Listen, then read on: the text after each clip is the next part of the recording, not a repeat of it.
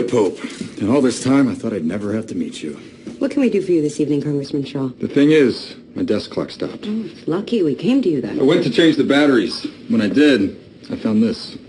To live view CCD motion activated wireless transmitter 2.4 gigahertz .000. Here's your words. Someone's been watching you. Any movement in the room turns on the camera, records what you're doing, even if the lights aren't on, then transmits the signal to whoever has the camera's IP address. So that could be anyone with a computer. Anyone with a smartphone. Anyone at all. Congressman, do you have any enemies? Anyone who might want to catch you doing anything improper or even just embarrassing? You work in this town? Show me a politician who doesn't have enemies. Any Republican operative could have put that here. Hell, any Democrat who wants to score a point off me on the House floor could have done it. But when you found out someone, Republican, Democrat, was illegally recording you in your office, you didn't go to security or Capitol Police, you came to me.